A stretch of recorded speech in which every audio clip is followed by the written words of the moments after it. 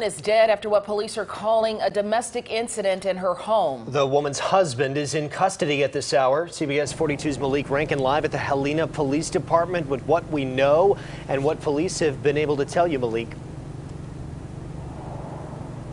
Jack, this couple has a history of incidents of domestic violence, the most recent being yesterday. The woman was arrested and then released on bond. This morning, officers responded to several calls of domestic violence. When they arrived, they found the woman was shot and killed. The man was taken into custody but has not yet been formally charged. The Helena police chief says it's cases like these that are especially difficult to prevent.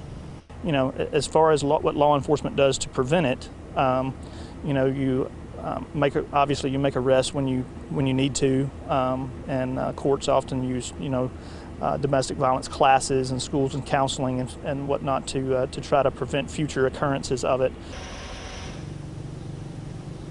Officers are taking their time processing the crime scene. The chief tells me once the man is formally charged, his name as well as the victim's name will be released. Live in Helena, I'm Malik Rankin, CBS 42 News, local coverage you can count on.